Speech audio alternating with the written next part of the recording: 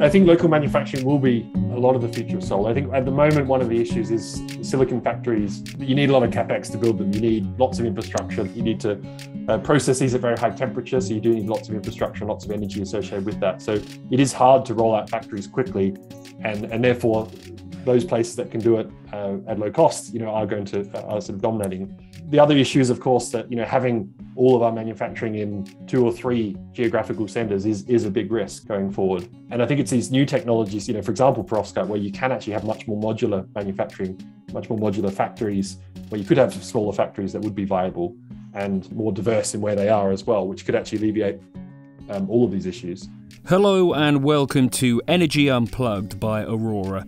This podcast features various experts from Aurora having in-depth conversations with key industry leaders, policymakers and academics from all over the world. It explores the hottest topics across the energy market and gives a unique perspective on major energy issues. Welcome to Energy Unplugged. I'm John Feddersen, founder and chief executive of Aurora. And my guest on the show today is at the forefront of research into the next generation of solar technology. Academically, he's a leader of StranksLab at Cambridge University's Department of Chemical Engineering and Biotechnology, where there are around 40 researchers. His research focuses on perovskite solar technology. He's published in many of the leading academic journals, including Science, on multiple occasions, and Nature. And I looked on Google Scholar recently, and in the last few years, he's been cited about 7,000 times per annum. So clearly having a big impact on global academic research. He's won all the big early career awards you can in his field, Royal Society Research Fellowship, Mary Curie Fellowship at MIT. And that's just in academia. Outside academia, he's the founder of California-based Swift Solar, which aims to manufacture the next wave of solar generation technology. That's a perovskite tandem technology that we will hear more about shortly. And he's also recently co-founded SustainEd, which is a not-for-profit which focuses on developing education for school-age children around climate change solutions. And they're currently operating in 10 schools. My guest on the show is Sam Stranks. Welcome, Sam. Thanks very much, John. Thanks for having me on. Yeah, well, thanks for carving time out of your very busy schedule to join us. I'd like to start with your background and your history. What exactly? I obviously can't do credit to it, and it's a generalist audience here, so let's not get too technical either. But what exactly is your academic area of expertise? Yeah, so my background, I'm a physicist by background. And did a bit of chemistry as well. So a lot of what we do is physics and trying to understand the physics of solar cells. In particular, what we're working on is new materials that can be much more efficient for generating solar power, so harvesting sunlight and converting that sunlight to electricity.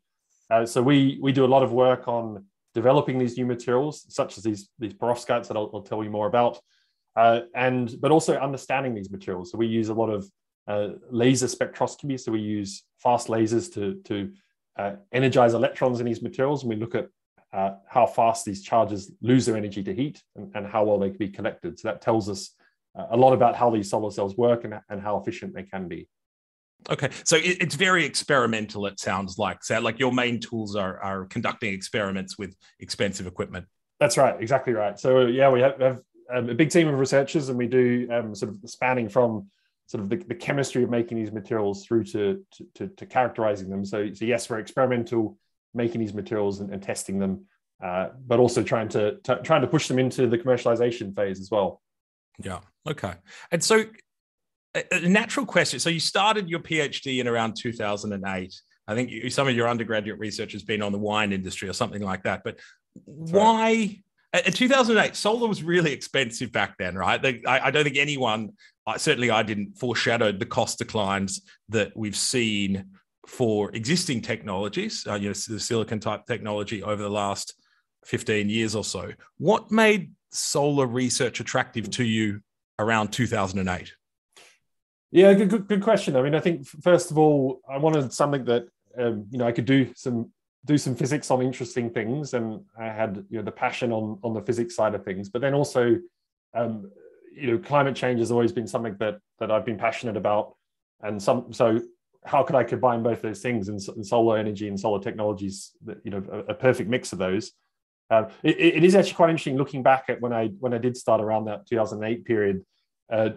Because solar was so expensive, there was the mantra that if we could develop a new technology that was 10% efficient and it could last for 10 years, it would already be competitive with silicon solar cells, which is the mainstream technology. That's changed very quickly. Obviously the price of solar came down very quickly. The efficiency of the panels did go up as well, and so the goalposts have moved extensively. So that means a lot of those materials that I started working on, organic solar cells in particular. So these are materials made from very cheap organic molecules, and they were looming as something that could be a very widespread technology in terms of getting us towards sort of terawatt scale. Those have been surpassed by some of these perovskite materials, for example, which are actually efficient and competitive with the silicon technology. Yeah, interesting. I suppose it's been good for the world that the goalposts have moved, the bar has been raised. Very good for the world. But I suppose makes it challenging. And I hope we have a chance to talk about lock-in effects with technologies, because obviously a big part of what you're trying to do is take a technology that has had zero investment and compete with a technology that has had billions, hundreds of billions of dollars of investment, which is not easy, I would imagine. Okay, can I just on that topic, right? So implicitly, you chose solar rather than wind. I'm going to assume it was sort of more interesting academically. Wind turbines are big steel rotating things. There's certainly less chemistry. If you were starting your PhD now, and of course you weren't, number one option is like StranksLab, perovskites. That's exactly where you want to be. But if you weren't doing that and you wanted to do something about climate change, what would you research now? Like what sort of area? Is it hydrogen? Is it green hydrogen? CCUS? Yeah, it's a very good question. I think even from the solar perspective, there's still a huge amount to do. I would certainly make solar still one of the key focuses of the lab. There's still huge efficiency gains that we can get from not only new materials but also adapting them in new ways to really actually go well and truly beyond what we have now. I think one of the really exciting things about running a lab is you do have freedom to move and to pivot and to in fact adopt new research lines, and we've been doing that. In fact, in a lot of the imaging we're doing for solar cells, for example, we've now started imaging some battery technologies, for example, started looking also at some quantum computing systems as well, which is all very much tangential to our main goals of solar, but it does give us that opportunity to do that. But certainly, maybe it sounds cliche, I would still have a big, strong focus on solar, because I think it's something where understanding the physics of these materials and really engineering new materials that can be more efficient and much cheaper at scale is a very fruitful avenue. Yeah. And interesting, just on the whole diversifying the StranksLab portfolio, you've got 40 people there, you've got all, in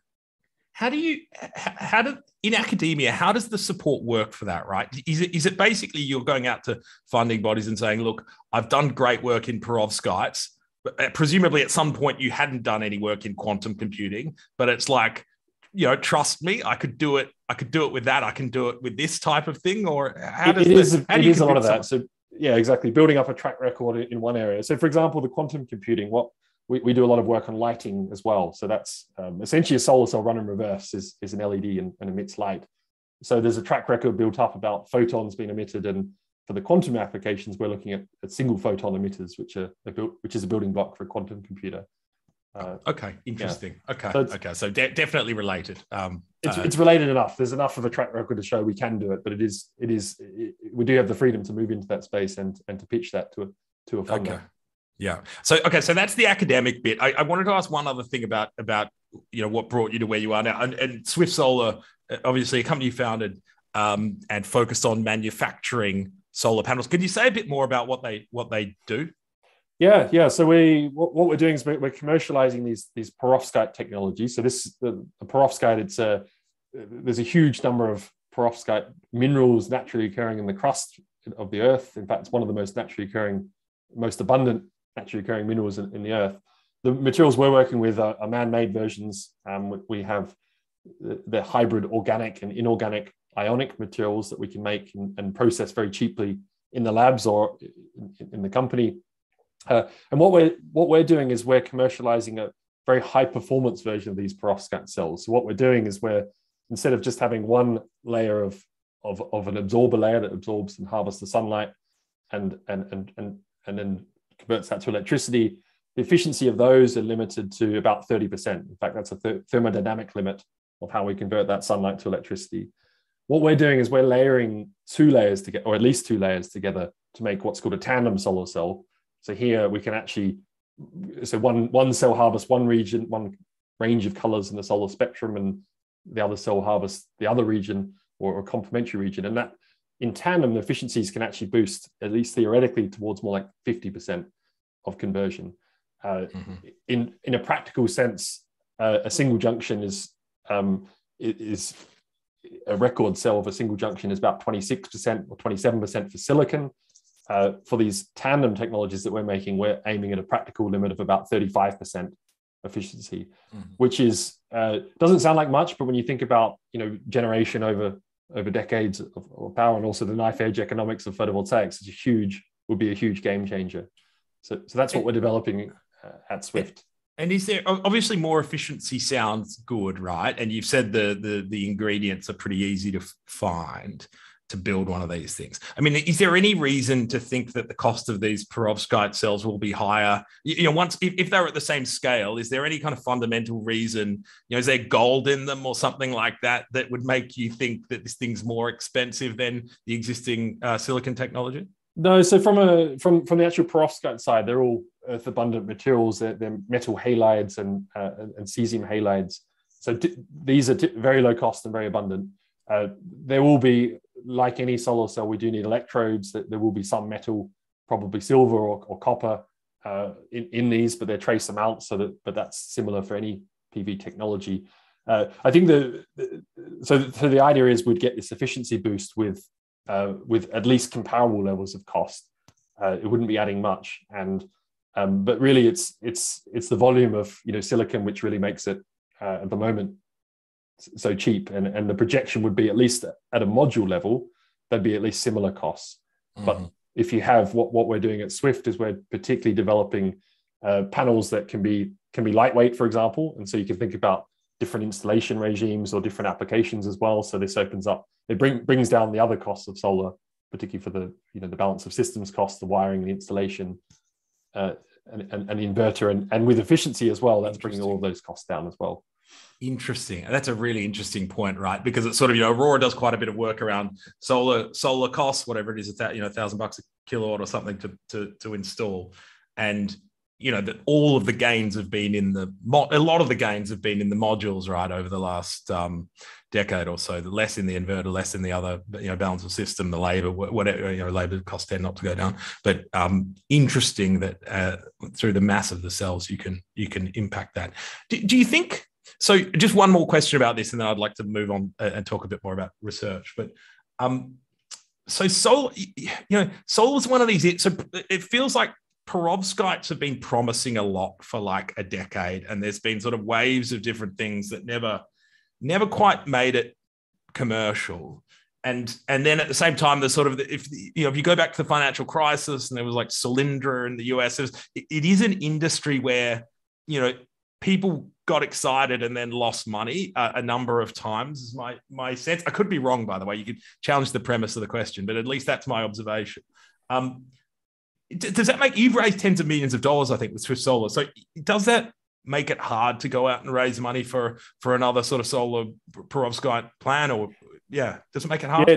No, I think I agree with your point. I mean, there's been a lot of people burnt by waves of solar investment that really just hasn't come through. So there is certainly caution from investors. The reality is, we're developing a new solar technology. It's a long game. One has to think about in the end competing with something that has had 50 to 60 years of development and is a very efficient and very good technology. Plus, to make these at volume, you do need huge investment. So there is a challenge in that sense, and there has been a few thin film technologies, for example, that have come along and really haven't been that successful. There's a technology, CIGS, for example, which came through roughly 10 to 15 years ago that had a lot of promise, but didn't come through. And really the problem there was efficiency. It just couldn't live up to, particularly at manufacturing at scale, to get the efficiencies you needed to compete with silicon technology, which was getting cheaper and cheaper. And so that hasn't come through. So the perovskites, we'll have that challenge too, but actually from an efficiency perspective is already well beyond where CIGS got to.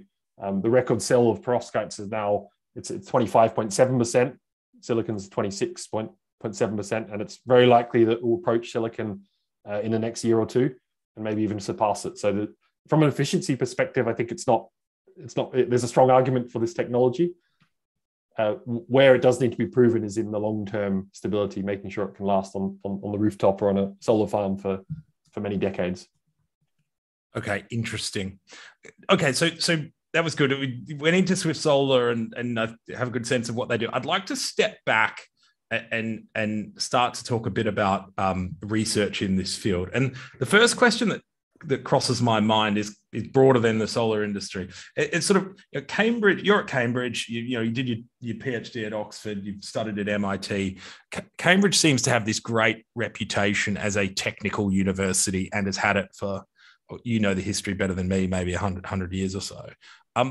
What do you think's enabled Cambridge to do that? And I suppose, Oxford's done very well, but I don't think it has Cambridge's reputation here. So you've got a bit of a control group in a sense. But what has Cambridge done really well? Was it individuals? Was it policy? Was it random luck? It's a very good question. I mean, I think part of it's historical, that particularly the Cavendish labs and the physics department, for example, really drove a lot of the big wave of nuclear research that sort of fueled a lot of from the last century. And I think that's historically stuck. So there's been a very strong technical drive from the university that has stuck around. That's attracted very good people to be there, and that sort of ends up snowballing and remaining. And also means that lots of industry also builds up around there. So there's lots of Microsoft and Google and companies like that embed themselves around the Cambridge area. With there's the reputation then of the sort of Silicon Fen as the place to be. So I think it's been partly a historical thing that's just snowballed and continues. And there has still been, even recently, lots of success and technical spin-outs that have come from the Cambridge area. Yeah. Okay. Interesting. So there's a sort of agglomeration economic. There have only been a few Nobel Prize winners for international economics. Paul Krugman was one of the last ones, and his big theory is about these kind of mutually reinforcing sort of knowledge agglomerations. I think it's a big part. That's a big part of it. Yeah, it seems entirely plausible to me. Okay, and then the question everyone asks is, how do I get my own Silicon Valley in my country? And so the ultimate question is, how do you seed that agglomeration? We won't touch on that, but it begs that question. I think win a handful of Nobel Prizes 100 years ago, and you're probably in good shape. That might be random chance. Okay, excellent. So that's the sort of broad research question. So on the specific solar research, so I laid this out before. So Aurora reckons, 1,000, whatever it is, right? It depends on the country, but $1,000 a kilowatt for to build a solar installation. Modules are around 40% of that cost, so maybe $400 a kilowatt. Are all the gains, and I think you said they're not, are all the gains in the module component as they have been historically? And do you have a sense, $1 million question, about how much lower this can go, in the longer run? Yeah, so sort of to put that in perspective, it's about 40 cents per watt for the module. That's and as you say, it will vary place to place, but that's roughly a pretty good snapshot of it. There's projections for that to come down certainly to 20 cents per watt, and even long term to 10 cents per watt, which is really quite remarkable actually when you think about the cost of this. That's for the module itself. So I think that, and there's no reason that shouldn't be able to happen, at least to that 10 to 20 cents per watt mark. And in some places it already is approaching, particularly the 20 cents per watt. The harder gains, of course, on the other, the rest of the system, and I touched a bit on that before, balance of systems costs and other things where it's very difficult to bring those costs down. Efficiency is one lever, because then you've got that entire solar system is just producing more power, and so that's a big part of where we're trying to attack, not just from bringing the cost of the module down, but actually also bringing the efficiency of the system up so that the overall system costs can come down as well. Is another, so let's just say it's 40 to 10, right? Let's just to explore this a little bit more. So we're at whatever 100 cents a watt if we're talking in terms of watts, and 40 of that is the modules, and you reckon that can get to 10. Is that to say that with the existing, and it's hard, on labor staff, balance system, inverters, those sorts of things, hard to get cost declines with this existing technology? Is that to say, Aurora's view on the long run, lower bound on silicon cost is $700 a kilowatt? Is that all the gain we can eke out here, and without looking at another technology? Because that would have fairly big implications, I suspect, for learning curves and how people think about when to invest and how to invest. Yeah, I mean, there is a limit that silicon can get to. I mean, efficiency wise, and I said it was sort of around 26.7% for the record cells. Its limit will be about 28%. So there's really not that much that can go, and really that will ends up impacting how much lower the overall system costs can come down. There will be improvements in sort of manufacturing and other processes as well, but it does end up putting a cap on it without efficiency gains. I mean, my view is efficiency is everything. If you can drive the efficiency up, that's the best lever for bringing down the costs. And that's also with the cloud of a bit of uncertainty coming up of supply chains of solar. We've seen that over the last 2 years, even with COVID and also other geopolitical issues, that even these really low costs are becoming a bit more uncertain, and that's something that's going to be an issue for the next few years, in fact.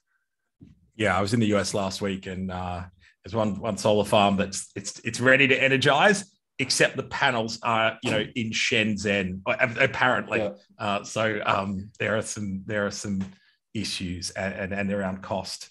I suppose that's a good segue to sort of the supply chain challenge. I mean, there's this sort of, is globalization in reverse now question, and is lowest cost globally necessarily where you want to source things?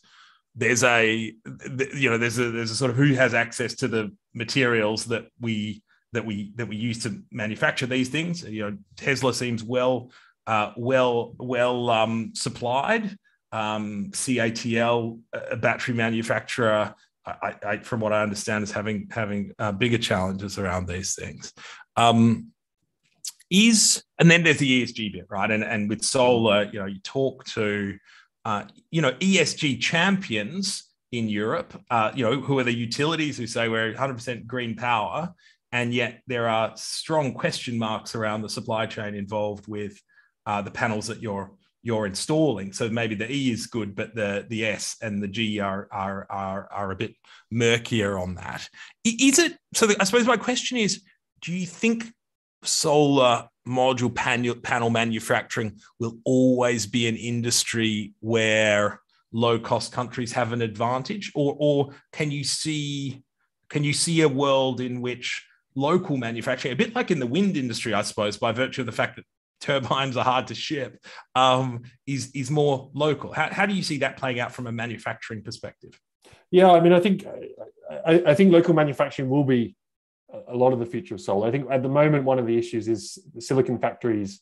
You need a lot of capex to build them. You need lots of infrastructure. You need to heat these materials. You need to process these at very high temperature. So you do need lots of infrastructure and lots of energy associated with that. So it is hard to roll out factories quickly.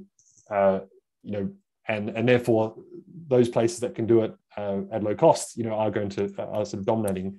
The other issue is, of course, that having all of our manufacturing in really two or three geographical centers is a big risk going forward. And I think it's these new technologies, for example, perovskite, where you can actually have much more modular manufacturing, much more modular factories, where you could have smaller factories that would be viable and more more diverse in where they are as well, which could actually alleviate all of these issues. Interesting. And does it mean that labor is a lower cost component in the manufacture of perovskite panels than it is with silicon? Not necessarily. I think, the manufacturing itself can be more automated though. So you can think about these materials can be processed roll to roll, a bit like newsprint, for example. So one could think about factories that are much more automated. I mean, it's something where it's going to be very hard to compete with countries where labor is very, very inexpensive. But there is a good example. So First Solar, for example, in the US, they develop a thin film technology, cadmium telluride, and they're doing very, very well. And in fact, they're building multiple gigawatt factories now. They're sold out for several years. The next 3 or 4 years, in fact, they're sold out for, limited by their capacity to actually manufacture these. So there is appetite for it, particularly when, and their model is that they can manufacture at very low cost effectively. So there is a model for it, and I think there's an appetite for it as well. The US, for example, are very interested in US made solar and really bringing back manufacturing for some of these advanced technologies. Yeah, and the First Solar example is a good one also for the risk of a global supply chain. The disaster in the solar sector in the US of the last couple of weeks is this anti-dumping issue, whereby there's the accusation, at least, that third parties, not China, but a third party before it gets to the US, is involved in the supply chain in a way that's in breach of trade policy. And of course, that's wonderful if you're a local manufacturer in the US, and what you thought was a disadvantage may well be an advantage. Okay, so we've talked about research and the trajectory for cost and efficiency. I'd like to talk about commercialization now, and again, start quite broad. You've done a lot of commercialization out of academia. You've started this not-for-profit around education as well. How would you, vague question, but how would you rate the ability of the private sector to engage academia in order to commercialize new technologies? Yeah, it's a good question. I mean, I think I would say that there is a bit of a gulf there between what ends up happening in an academic lab and some of the perhaps really exciting ideas that have been developed that probably never go forward. And I think some areas it's very good. I think there's a lot of, if I give an example of Cambridge, there's lots of engagement with battery technologies, for example. There's lots of interest from electric vehicle manufacturers working with academics, developing new battery technologies that could then funnel directly into the vehicles. So I think there's some hotspots where it's very good. There's some other areas where it's not good. I think one of the slight problems in that is that academics aren't very good at knowing what should be commercialized or what could be commercialized. We get very excited about many things, and some of those things may be mere academic excitement and not be able to be practically taken forward. But some we probably miss the opportunity to actually properly take it forward, and maybe that's a bit because we're from an academic perspective, we're not able to engage in the private sector and industry efficiently enough. Yeah, no, it's interesting. I mean, I dabbled in academia and published a bit, but there's the communication bit, which is there are some great ideas where academics are just not great at, being punchy communicators in general. So there's some gold in there, but no one's going to go to the effort to find it. But there is also that bit of, if only they saw the brilliance in my idea, and peer, I suppose, peer review it's not a commercial metric. It's it doesn't reward commerciality necessarily, and so there are some brilliant but non-commercializable ideas that academics think very highly of. Yeah, I think also commercialization. I mean, it is a long game. Again, I mentioned it before, that particularly for hardware, that really it's not going to happen overnight. It's multiple year efforts. So really, even lab activity, you need to sort of develop a long-term program to even get it to a point where it can be taken then into commercialization. Yeah. So why did you choose to? So we've talked about Silicon Fen, but you founded the business in Silicon Valley or thereabouts. Why? Yeah, good question. So partly because the other founders are US based. So I was in the US working with them, and we developed most of the ideas. I was at MIT, and a few of them. So one of the others, our CEO Joel Jean, was also at MIT with me, and there was a few at Stanford. So a lot of things originated in the US, and we even got some activity going at the National Renewable Energy Lab, so NREL in Colorado initially. So it was partly a personal decisions that we wanted the center of mass to be in the US. The other is just that the level of investment we've found just the engagement, particularly from private investors, that just is a scale up, order of magnitude up from what we can get here in Europe or in the UK. And in the end, for a solar spin out, you do need lots of investment. It's a long game. So we do need to have those with deep pockets to help to support us to get there to the scale we need to get to. Yeah, you do. And in the energy, there's been no shortage of funds. Just an observation on the deep pockets bit. It's sort of no shortage of funds over the last year or two have raised, $10 billion funds for investment in, renewables. But it is a certain kind of capital, and it tends to be quite low risk capital. There's very large amounts of low risk capital, but behind all the very big numbers, there's actually a small amount. And even in my day job of helping people invest in power assets, the amount of capital for assets that will take a risk with market prices compared to ones that want a 10 or a 15-year locked up contract, there's just a massive distance between those two. In the US, I think it's a lot closer. Again, there are a lot more people who are happy to take merchant power risk, and they're comfortable with that than you see in Europe. So that doesn't surprise me. So we touched on this, but okay, so you're building this manufacturing capability in the US. You admire First Solar and what they've done. It's a whatever 10 billion market cap company. But you're getting some support from the US government, or aspire to get support from the US government, and those types of things. What would your advice be to Joe Biden, to the DOE, around not having a repeat, I suppose, of what happened with Germany's great solar industrial strategy of the mid 2000s, where they were world leaders. In fact, I think in many ways, the world owes Germany an enormous amount in terms of progress in solar technology and manufacturing.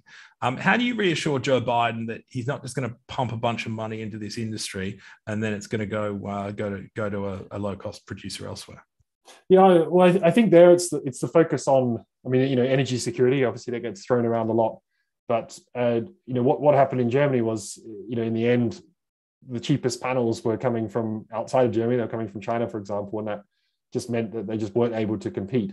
But that doesn't factor in things like, local manufacturing, what the value of that is, and the supply chains as well, all of those things that come from it. So I think that, and the emphasis that the Department of Energy is putting on is establishing US manufacturing, for example, of PV, and supporting that. So I think that's on the right track.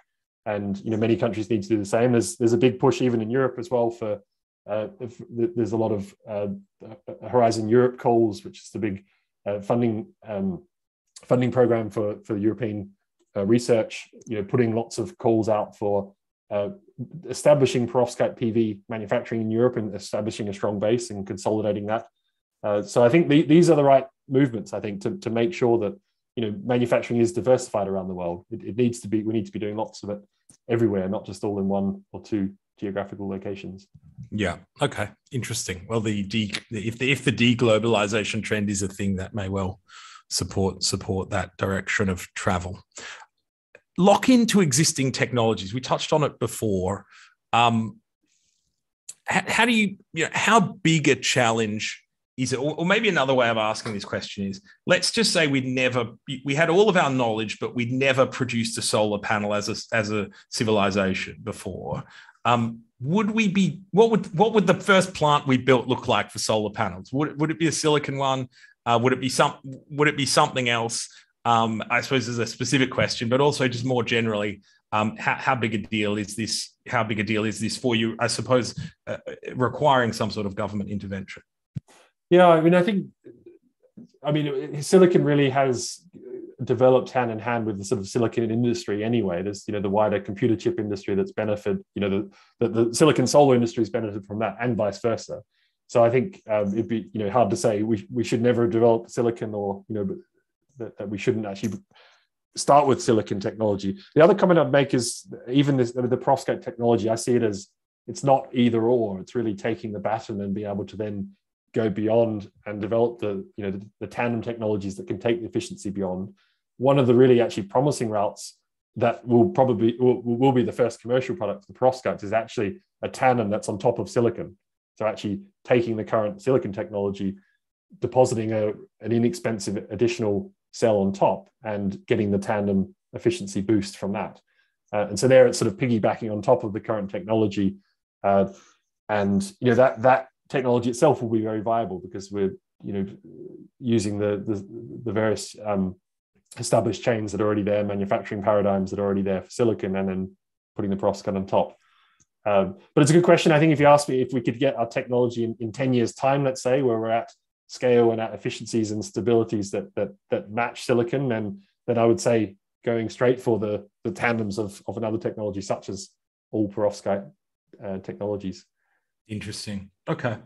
And maybe bringing that question back to a Swift Solar level is, you sit down, you've got strategy meetings or board meetings or something like that. What do you see as the big impediments to you realizing that kind of 10-year vision? Yeah, so it's we're competing with a very, very good technology. So there's this huge established multi-billion-dollar industry that is there, and it's competing with that. That means from a technical perspective, there is making sure we can at least match the specs of that, and particularly the lifetime of these cells. So making the bar is really high. You've got right now you'd be underwritten for your panel for at least 25 years. In reality, they'll probably last 40 years. Most of the panels going out today. So that's very good. We need that, but it does mean that there's an uphill battle to prove this technology can last for that long. There's lots of industry standard tests we can do, and it's passing a lot of those tests that we but there will be some risk, especially in the early stages, that they won't last as long. And it means also making sure there's investors who will see us through, to be able to get us to that scale where we can actually compete. So I think from an investment perspective, that's a challenge, but there is appetite. There are people who, are really keen to get these technologies that really show this promise to the stage that, where they can actually have impact. Okay. Interesting. So it's like bringing the backers along with you. And I suppose to do that, you need to show some progress along the way. But the other comment is that with these particularly lightweight technologies, or at least different ways of manufacturing, there are other applications where we can actually have some beachhead markets that we can, really develop the technology. And some of those don't need such long lifetimes as well. One of the really promising applications is actually in electric vehicles and boosting the range of electric vehicles. And here, watts per kilogram is really important. So thinking about, not adding much weight, but having high power, these are really important. And so there's a lot of interest in that at the moment. Yeah, it's sort of it's a bit like, I'm sure there's a better name for it, but it's sort of like the Elon Musk kind of, we'll develop the Roadster. And it's a very niche market, but it'll help us kind of build out supply chains and learn and things like that. And I see it with things like green steel as well, sort of green hydrogen or something. And it's sort of, okay, well, what's a really niche market? High spec aluminium or whatever it is, steel or whatever it is, where we can do this in a green way and where consumers are prepared to pay a premium, for the product to make it green. So it's a well-trodden. It worked for Elon, I suppose, at the very least. Yeah. So there you go. And it's interesting you talk about 40. It is often because we help people with a lot of business cases and forecasts around solar, and I think there was the data point of these. They will probably last 40 years, at least in my experience. The sort of in the financial model, obviously, the longer it lasts, the more likely it is to clear some sort of investment threshold. So you sort of sometimes think, well, is it really going to last for as long as we think it is in the discounted cash flow model? But interesting that forward, you're someone who's looking at this stuff is thinking 40 as well. Good. And what would you I suppose one other question on this, and then I want to talk about climate change education, but there's a lot of solar developers listening right now, right? So what would the only thing they've ever invested in is, it's the silicon technology, existing ones. What they know, they're used to negotiating with suppliers, they're used to connecting to the grid. But in the back of their mind, they're probably thinking, well, is there something else coming along to undercut me during the daylight hours, or that's going to be a challenge? Is there anything they should do? Should they? What would your advice to them be in general? Yeah, I think in reality, it's not going to be overnight where this new technology is going to come along and just sweep away silicon and therefore change trajectory overnight. The reality is it's going to be 5 years before this technology is really seeing proper commercial traction, and probably 10 years to be properly competing with silicon. From a decarbonization perspective, we just need to roll out as much solar as we can. Most decarbonization models rely on a lot of solar. So So they need to not stop doing that. And I think, I wouldn't change overnight. But having these new technologies on the horizon is important, because it's really, I mean, you can think of it as the next gen technology where we can get that efficiency boost and different manufacturing paradigms that will be needed, and that we will probably see in the next decade. Yeah. Okay. So good. So I said I wanted to talk about a little bit about this sort of climate change education, and it is striking. You're publishing in Nature and Science. You're running a 40-person research lab at Cambridge University, and yet you spend your time educating 7 to 11-year-old children through a not-for-profit in 10 schools on climate change. Why?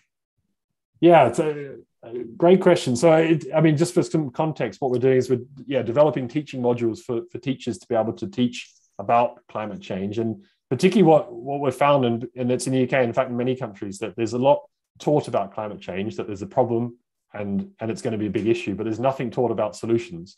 And this is actually, a lot of kids are this sort of, the sort of late upper primary school levels. They're very paranoid about this, and they're very worried that they know there's this problem coming, and unfortunately they're going to be the ones having to live through a lot of this. But they in their minds, there's not anything that can be done about it. And so our aim is to really teach those solutions, and there's some hands-on activities that they get to do to do that and explore different renewables and different models and of solutions to at least from an energy perspective, climate change. So that's the motivation behind it, and it's something we're trying to roll out to. We've started in about 10 pilot schools and rolling out across the country as fast as we can. Do you sometimes worry that you create anxiety in kids with this type of thing? So just as an example, so in my house, I've got a 6, 8 and a 10-year-old, and we subscribe to this thing called First News, which is like a children's newspaper in the UK. And it's sort of every second, I haven't looked at it, I haven't opened them for a while, but there's a sort of climate crisis or something like that. And I think there is sort of documentation of anxiety in children about the future of our civilization and species and all of these things, which are exactly right. But I think everyone would agree there's a timing and a phasing at which you introduce things into children's education. You don't just hit them with everything up front. Do you ever worry that you're sort of feeding that sort of anxiety with young children? Well, I'd counter that by saying actually we're trying to relieve that issue, because it is something they hear about. They hear in the news, they hear what their friends talk about, what the teachers talk about. That there are these problems, and they're looming problems, and they're aware of it. And I think it's something that that's not going to change that. They're not they're going to see things on images on the TV. They're going to see other kids protesting. And so here it's trying to fill that gap. That it's surprising that actually a lot of educational programs don't actually include what we can do about it, and what are the ways that what can they do about it, what can their parents do about it to help to alleviate these issues. Okay, interesting. And just one more, how would you describe the state of knowledge for your average kind of 9-year-old in the UK? And by that I mean, is a sort of is there what percentage believe humans are causing climate change? What percentage think climate change is bad and we should slow it down? I know they're quite specific questions, but they're kind of some of the fundamental ones that in polling you don't see unanimous agreement in general. What's it like with your average 9-year-old? It's a good question. Actually, so we actually run a survey when we start for the kids and actually ask these questions. What do they know about, and also do they know what a solar panel is, for example? And it is quite surprising that a lot of them know there is an issue, but they don't know much about it. And that, of course, varies where you ask and where you are around the country, for example. But there is a lot who don't know much about it. And that's, I think, partly because they're just not taught it in schools. There's a lot of talk about the sort of, and even as you move to sort of high school, you're taught about the science of the problem, that there is this warming that's happening, but then nothing else about it. So it's a very academic thing almost. And I think it's, a lot don't have much interest in that. So it's, but what's interesting also, at the end of this program, we actually do the survey again, and there's a lot of improvement in terms of how much they know about it and the awareness of the topic. And do you how do you, sorry, one, I said that was the last, but just one more on this. How do you draw the line between information and advocacy, I suppose, in terms of the work that you do? Because, often, and, Aurora, basically the core of our business is doing maths to help people make better decisions. And sometimes the maths pushes you exactly towards a specific answer. And I'm not sure that's advocacy, but it certainly, the maths makes it pretty clear, I think, what the answer should be, or balance of probabilities, what the answer should be. How do you draw that line between there are differences of opinion on all sorts of things. How fast we should decarbonize is certainly quite rightly a hotly contested debate. How do you manage that? It's a tricky one. It's a fine line. I think most of it, what we teach is just based on fact and about the things we know, at least what the science tells us, what we know about climate change, and then what the technologies are at the moment that can help to abate this. But yes, it does become difficult. I mean, the whole point when they do this program, there is raising awareness of these issues. So sort of on one hand, that can be thinking about advocacy and that there are solutions that can be done, and that they do get more motivated about the fact there are these solutions. But it's a fine line, and I think it's something that at least my personal perspective, it's one of the biggest challenges that we and they as a generation are going to face. It's going to be the biggest thing that will that they'll be living through, and therefore they need to be aware of it. And if some of that's advocacy, then maybe that's what it has to be. Yeah. Okay, interesting. Well, you certainly, in terms of your professional career, rising to the challenge as you see it. We finished the podcast with a segment I called "Overrated or Underrated," and I present a few concepts to you about the energy transition, and then ask you whether you think they're overrated or underrated. So let me start. And I suppose the kind of cognitively challenging thing here is you need to work out how your average kind of expert practitioner rates these things, because you need to work that out before you work out whether it's overrated or underrated. So first of all, the role of solar in achieving net zero emissions globally. Do you think it's overrated or underrated? I'd say underrated. Maybe I'm I'm a bit biased, but I mean, a lot of climate models, obviously decarbonization models, put in solar as a big fraction of it, but that number does vary a lot.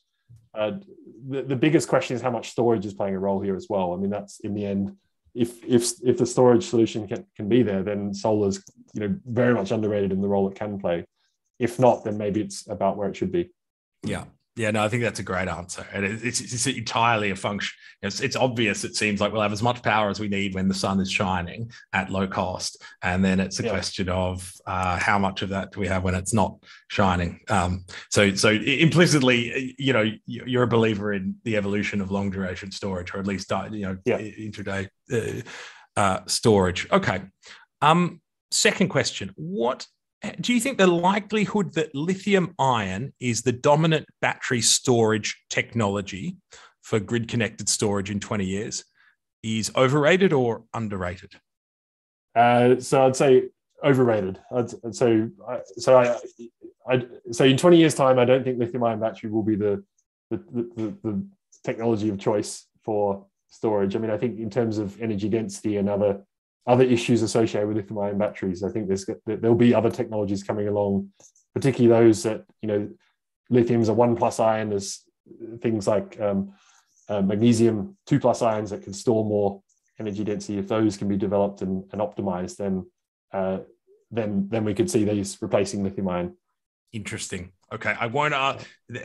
Sam's email address is online, so if you want to dig into more detail on those, you should flick him an email. But I won't go deeper on that. Okay, the third one: expected cost declines for solar in the business/investment community. And by that, we've got these elevated costs at the moment, but maybe go back 12 months or to where they would be, but for sort of global supply chains and anti-dumping. Do you think the expectations for cost declines are overrated or underrated?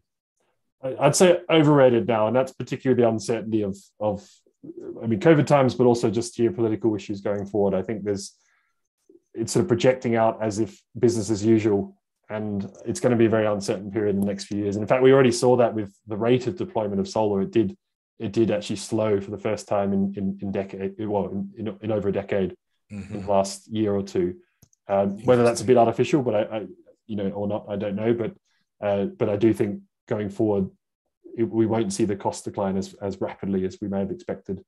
Interesting. Okay, so this is the new normal in geopolitics. This is the new normal. So I think it does mean adapting, manufacturing paradigms and technologies to actually suit a future that is more modular and adaptable. Yeah. Okay. And finally, humanity's ability to hit net zero emissions globally by 2050. I think overrated. I think we're not on a good track at the moment. Yeah. I do worry, and I think we need a big rapid change before. It sounds like I think the IPCC agrees with you on that one. They've sort of ruled out 1.5 degree warming, which is roughly what the sort of net zero by 2050 looks like. But they still in play is 2 degrees, which is maybe net zero by 2070 or 2080. So there you go. They've given up, and they're the last guys to give up on these things. So there you go. Yes, it's a bit concerning. Yeah. Excellent. Well, that's a good note to finish on. A somber one, but thanks for taking the time to share your world-leading expertise with us on the podcast. It was a lovely change from some of the practitioners we normally speak to. So Sam Stranks, thanks so much for taking the time to speak. Thanks very much, John. Thanks for having me on. That was John Feddersen, founder and chief executive of Aurora, talking to Sam Stranks, leader of StranksLab at Cambridge University's Department of Chemical Engineering and Biotechnology. Do keep an eye on our podcast feed for more in-depth conversations with senior members of the energy industry. The best way to do this is to subscribe on whatever platform you use. Thanks for listening, and goodbye.